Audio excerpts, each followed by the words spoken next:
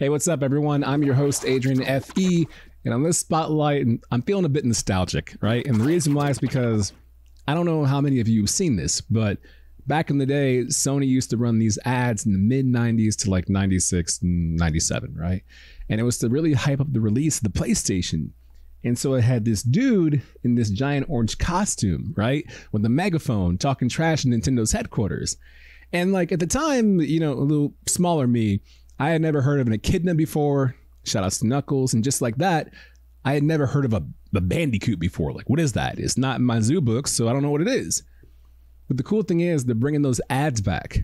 And the reason they are is because they're looking to bring back the glory to the original infamous trilogy by giving us Crash Bandicoot 4, It's About Time by Toys for Bob. Check it. A great power has awoken. I fear it portends an event of reality-shattering proportions. Crash! Crash! Wake up! Ah!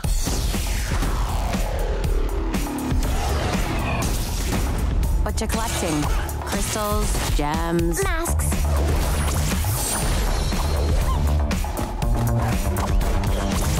Everything getting harder to find. Everybody jumping out of their mind. Everybody going out of their skin. See, we get to the end, but that's where we begin. You feel it? Mannequins and we breaking the mold. Breaking out and we breaking the codes. Similar to the Jackson stove, to the depths in your web, so you take explosive, get it out. I guess that means I'll have to kill you. Huh? No time to rest. Just do your best. What you hear is not a test. We're only here to make you. We're only here to make you. We're only here to make you go. Go. Go.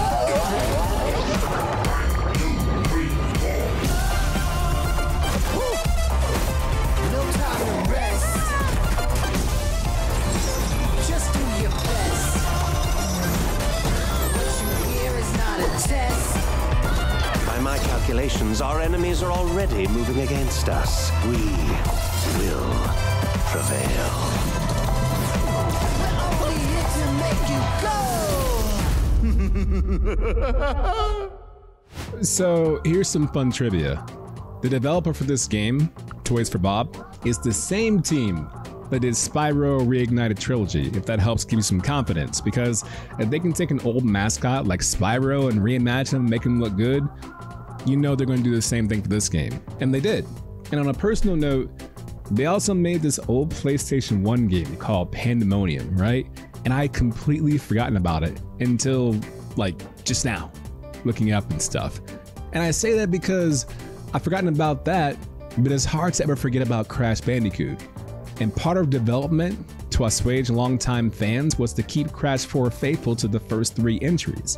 I mean, if you watch the trailer, Crash still runs straight forward through levels while navigating all manner of platforms and pitfalls, collecting Wumpa fruit, destroying crates, you know, all the good we're accustomed to seeing. But there's so much more added to this game to reinvent its gameplay for 2020. Like, it's genuinely exciting to talk about. Like, for me, it's because there's so much in this game that the trailer doesn't fully like realize, which is why we do this in the first place, right? So first off, playable characters. Crash is paired with Coco, and the two can be swapped between to play throughout every level based on your preference. So if you want to play one level as Crash, you can do it. If you want to play as Coco instead, you can do that. Now, accompanying them with their own individualized levels are Dr. Cortex and Dingodile, who play completely differently than their contemporaries. I mean, first off, you can see Dingodile with the heater in his section of the trailer, and Cortex uses his to change enemies into something more useful, like a platform to bounce upon. He also has this, it looks like a Luigi's Smash Brothers E-Honda headbutt attack for movement. It looks pretty cool. More importantly, Tawna is back. Alternate reality Tawna. And the best part is she's no longer this damsel in distress fodder. She has a unique moveset too and her own levels in which to utilize them. Now for Crash and Coco, we're used to the whole Burugada of the Aku Aku mask from the previous entry. The cool thing is that Crash 4 brings new quantum masks for these dimensions. That's what we see in the trailer, you know, with the whole gravity manipulation, the time slowing, the reality manipulation of the fire exhaust, and the purple gliding session that takes place. And all that sounds very Thanos-esque now that I say it out loud. It reminds me of the whole Infinity Gem storyline saga thing. And they did take some artistic liberties, right? Did you see the visual trip at the end of the trailer? So that's the inverted mode, and that's unlocked later on, but it gives you different art styles and a mirror mode for the game. New way to play, right? Even when you're done. And you also can unlock different costumes too. Did you happen to notice Dino Crash, Chicken Suit Crash, and my favorite, New Japan Pro Wrestling El Phantasmo Crash with the neon blinders? The point is, Crash 4 is more than what it seems. It's a return to greatness, with proper additions to satisfy both completionists and casual players, which is why it offers modern and retro difficulty settings. Either way, I think you should give it a look, because if you want to, you can play as an Eastern Bard Bandicoot right now. So pick up your copy. Rated E10+ for everyone 10 and older.